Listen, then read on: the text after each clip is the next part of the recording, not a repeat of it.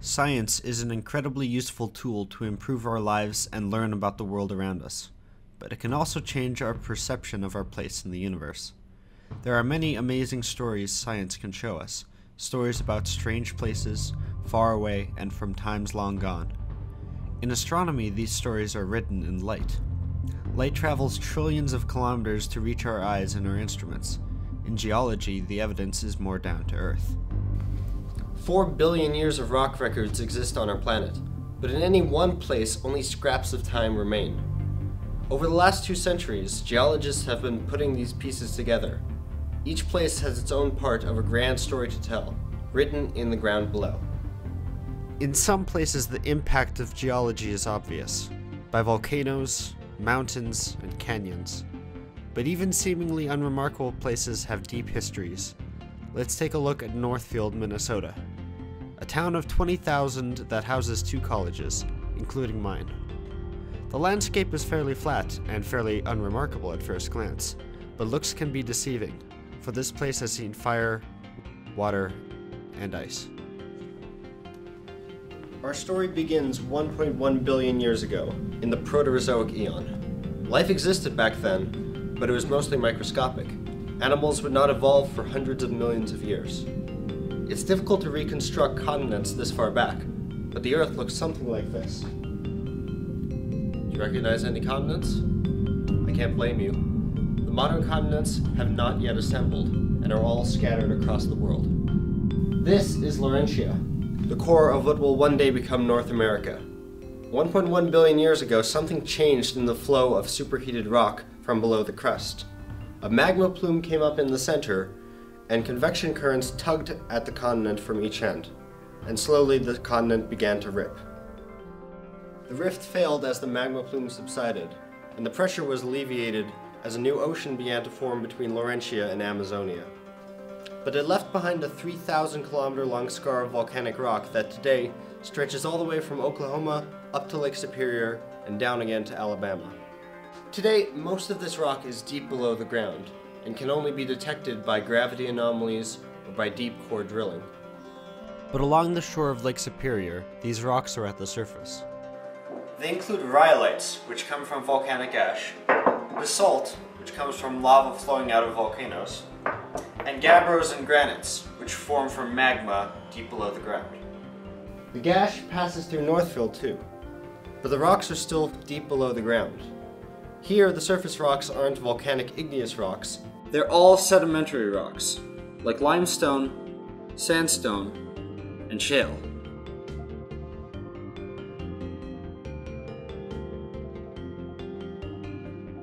Inside this rock you can often find fossils, not of dinosaurs, but of sea creatures.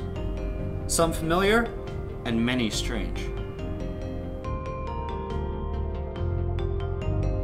How did these fossils get here when we're 300 meters above sea level and over 1,000 kilometers away from the nearest ocean? These rocks are less than half as old as those igneous ones, only 455 million years old. They come from a period called the Ordovician. This was 220 million years before the first dinosaurs, and the Earth was very different back then. Despite the sun being slightly dimmer than it is today, the planet was 2 degrees warmer, due to there being 10 times as much carbon dioxide in the atmosphere. Because of this, there were no polar ice caps, and only patches of ice in the south, so the oceans were 200 meters higher than they are today. Much of what would one day become North America was covered in a shallow sea from the south, including Northfield. Why was there so much carbon dioxide?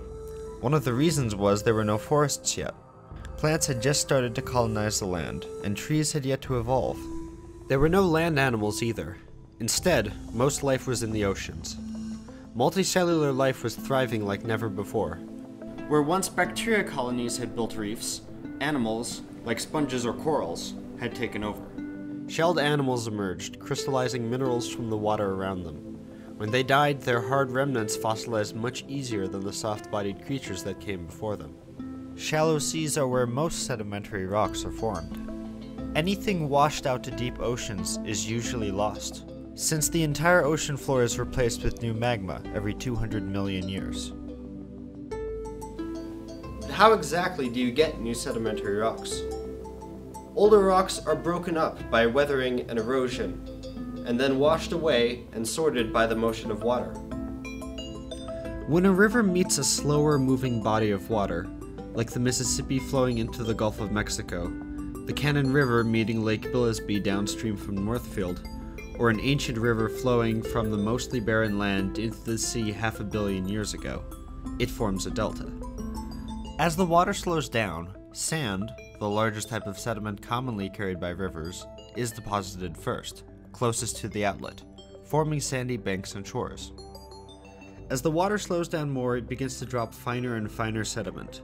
Silt is next, followed by the microscopic pieces that make up clay. If they are buried and put under pressure, these eventually form sandstone, siltstone, and shale. In certain regions where there is ample sunlight, reefs and sea creatures abound.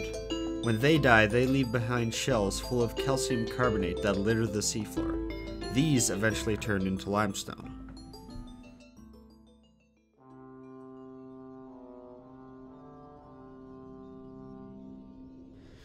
In most of Northfield, there's soil over the limestone, but there's something else too. Unlike sandstone, this sediment is barely held together, and it's full of larger pebbles and cobbles. Larger deposits are dug up by gravel quarries. The stones are sorted by size and then sold for paving rural roads and creating concrete. This rock does not belong here. It's igneous, like the ones found along the North Shore that were created 1 billion years ago. So either they were brought up from far below the surface, or they've been carried hundreds of kilometers from up north. But what could possibly do that? Rivers with strong currents can move cobbles, but there's a problem with this hypothesis. River deposits have layers, with rocks sorted by size as the currents change. Some of these gravel deposits show features like this, but some don't, and many of the pebbles aren't smooth like you'd usually see in a river, but are jagged shards. In Northfield, we're just on the edge of where the glaciers came in the last glacial period, 20,000 years ago. Continental ice sheets up to 3 kilometers thick covered most of Canada, with giant glacial lobes extending down into the United States. As glaciers move, they scrape and pick up pieces of the rock they encounter, and eventually dump them at their ends in structures called moraines. The meltwater rivers from the glaciers sorted some of these rocks, but not all of them.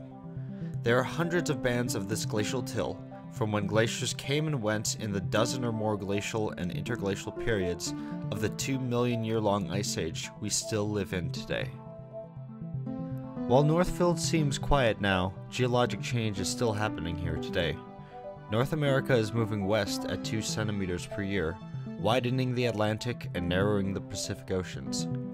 Soil began eroding away much faster after most prairie and forest was turned into farmland in the last 200 years, which in turn has affected rivers, and floods are becoming increasingly common. As with every science, ideas are constantly being refined, and there are still many secrets to discover.